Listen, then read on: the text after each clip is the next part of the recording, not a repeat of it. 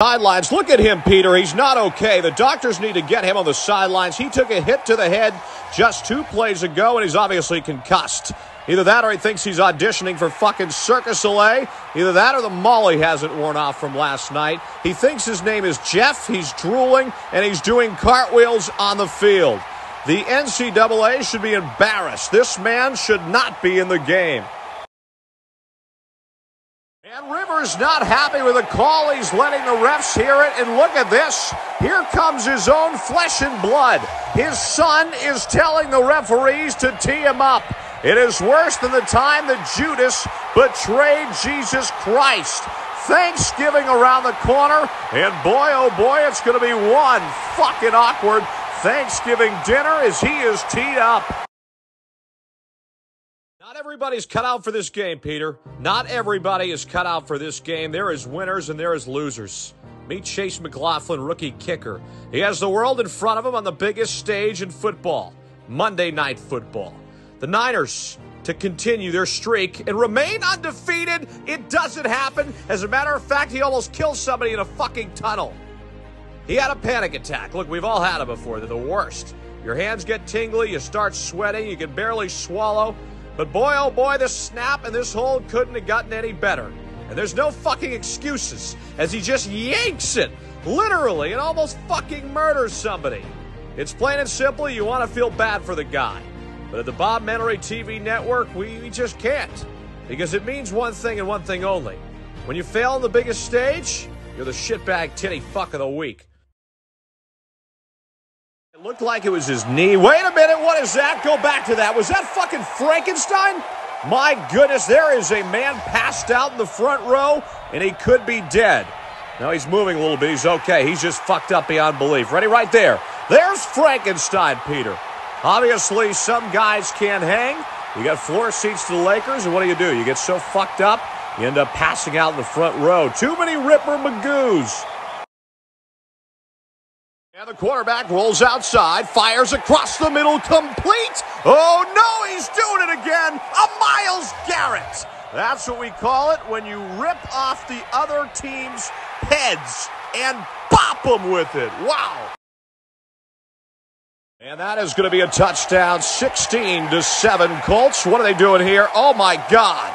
They are bringing him back. They used to call him the Terminator in college. He used to love to take Molly, pound beers, and slay bitches. Touchdown! Wow! And the ball rattling around. Rebound by the offense. Whoa, baby! He just got whacked where the sun don't shine. Meanwhile, white boy for 3. This doesn't stand a chance. No good. What did I tell you, Peter? This is fast-paced basketball. Now he's 0 for 2. First, he got popped in the cock. And he was hoping to have kids soon. That's not happening. They might be a little off. And then he tries to be a hero, takes the charge, and I believe he got hit in the dick again. Look, you can feel the pain. It's making its way up the stomach. And now he tries to be a hero, tries to take the charge, and gets fucking lit up. And hit in the dick again. Bad day. Max, are you ready? He is ready, fans. Let's cheer him on. On your mark, get set, go. All right, here he goes. The little fella off to a good start. Jesus Christmas. Makes the layup as well. Pretty good for such a little guy. And what is going on here? He makes a free throw. Makes the layup. He's doing pretty good here. Back to the three-point line. Come on. No fucking way. Who is this kid? Another layup. And that is 6, I think, in a row. Another layup. Am I fucking seeing things, Peter? Here's the free throw. Jesus Christ! Wow, and so he's going for the fadeaway, and nope, not going to happen. He misses it. So he's not going to win anything. And obviously not everybody gets a trophy nowadays, folks, but at least he gave it his best. Back to you. And deep down the field, he's looking at OBJ. He's open. Touchdown! Wow, so the Browns extend the lead. 14-0 over the Dolphins. And let's see how they are reacting in Cleveland. We can see how excited they are on the field right now, but it's a whole different scene on the streets as they still can't get off this Mason Rudolph thing. And there is a fucked up, hammered witch who is trying to swing around a helmet, trying to bash in Mason Rudolph's head, just like Myles Garrett did.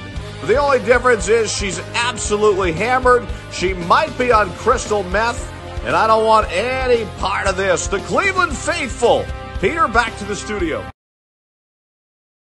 And David Blow fires it down the field. He's got Galloway, who's going to be gone. Happy Thanksgiving, Detroit answers. What a throw by David Blow. You can call me Dr. Seuss, Peter. I made that shit rhyme. Anyways, I'm more amazed that his last name is Blow. You can tell the red phone is ringing again, Peter. Pick it up. It's Buffalo Wild Wings. They think this is a reference to drug use. Again, it's not. Oh, my. Now they're making us go to a commercial, Peter. I'm getting sick of this. Why did I sell out to corporate America? I hate it. Galloway, anyways. It was not blown coverage. He just fucking burnt him. Left him in the dust. Bye-bye, birdie. And we're actually getting word it's David Blow, same thing. Prescott takes the snap, pressure up the middle. Oh, no! He's rocked. And the fat boy, who, speaking of Thanksgiving, has never missed a meal in his life. And he's going to prance in the end zone even though he's down. Look at the replay. Coming in like fucking kamikaze fighter pilots. Prescott rocked. Fat boy picks it off. And he's down, but he says, fuck it. This is my one time to shine. It's Thanksgiving. Whatever.